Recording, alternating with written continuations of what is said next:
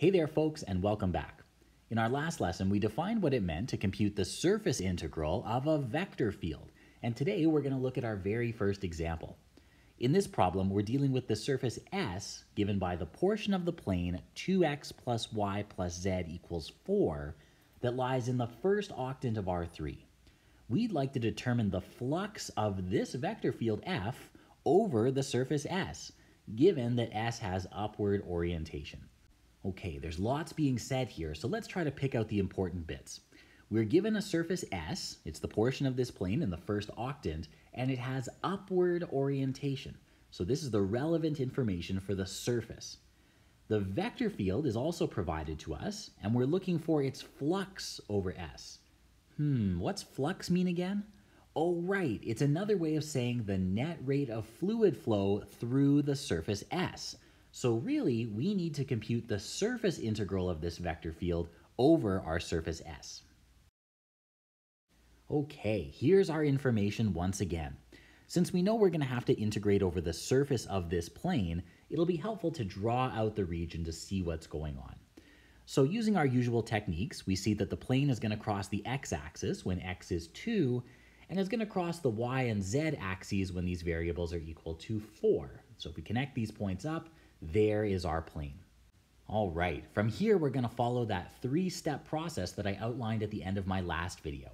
The first step is to parameterize the surface, which in this example is the plane. But the plane is the graph of a function. If I move x and y to the other side, I can write this as z equals 4 minus 2x minus y. This is our function f of xy. Since we're dealing with the graph of a function, we can use that really easy parameterization. R of xy equals x, y, 4 minus 2x minus y. All right, step 1 is complete. Now on to step 2. We have to compute Rx cross Ry. This is going to give us a vector that points perpendicular to our surface.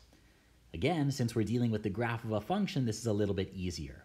Rx cross Ry is minus partial f by partial x, minus partial f by partial y, and 1.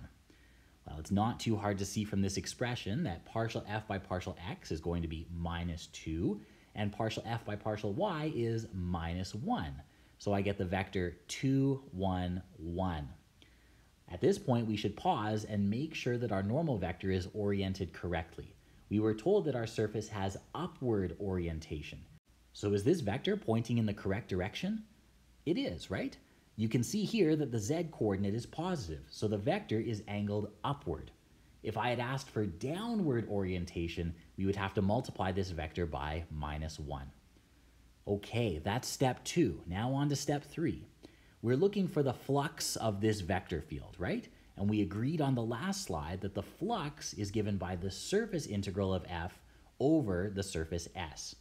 According to what we derived in the last lesson, this is the double integral over d of f dot rx cross ry dA. For step 3, we're going to set up and evaluate this integral. We already know our cross product, we already know our vector field, really we just have to deal with this region D. Okay, we need to set up and evaluate this double integral. I've included our vector field f that was given to us at the start of the problem, as well as our cross product rx cross ry, the vector 2, 1, 1.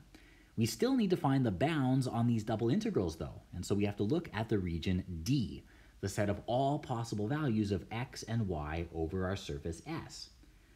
Well, if we're looking at x and y, we're really looking at this triangle in the xy plane.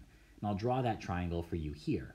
We see that x is 2, y is 4, and this is our region D. It's not too hard to see that this equation, by the way, is y equals 4 minus 2x. So we can set this up as a region of type 1. Y goes from 0 to 4 minus 2x, and x goes from 0 to 2. At the end of the integral, we have dy dx. Okay, let's expand this dot product and evaluate. We have the integral from 0 to 2 of the integral from 0 to 4 minus 2x of 2y plus 2z, the hold on, z is this expression here, so 4 minus 2x minus y, plus e to the y plus x minus e to the y. Ooh, it looks like those e to the y terms are going to go away, and it seems like I'm going to get some cancellation here from my first term, right? This 2y is going to disappear. At this point, it's just a matter of cleaning up the expression and evaluating the integral. We have the integral from 0 to 2, of the integral from 0 to 4 minus 2x, of 8 minus 3x dy dx. I'll let you work through the rest of the calculations, but you should get a final answer of 24. Okay, great, but how do we interpret this final answer? Well, if we have a positive flux, it's telling us that the fluid is tending to flow with this normal vector. We have a net upward flow through our surface S rather than a net downward flow.